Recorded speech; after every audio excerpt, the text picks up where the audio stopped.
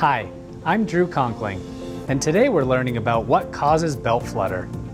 You already know that belt flutter decreases the belt's efficiency and the performance of the accessory components.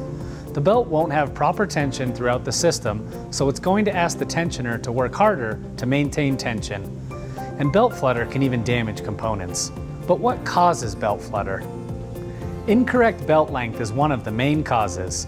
Another common cause is a worn tensioner because it can't maintain proper belt tension. Flutter can also be caused by customizing or modifying the belt drive system, like a decoupler pulley on an alternator. When you remove the pulley and put a fixed pulley in there, belt flutter will most likely occur. The original alternator decoupler pulley actually has a damper in it, which acts like a mini tensioner. Basically, it allows the component to freewheel one way and then drive the other way.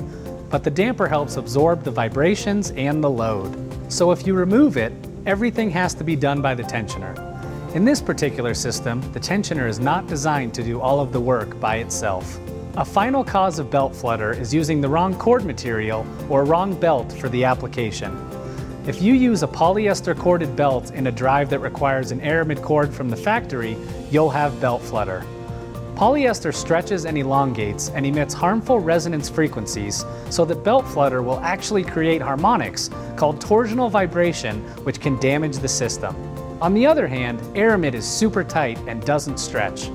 You'll mainly find them on smaller 4-cylinder displacement engines and diesels. Thanks for watching.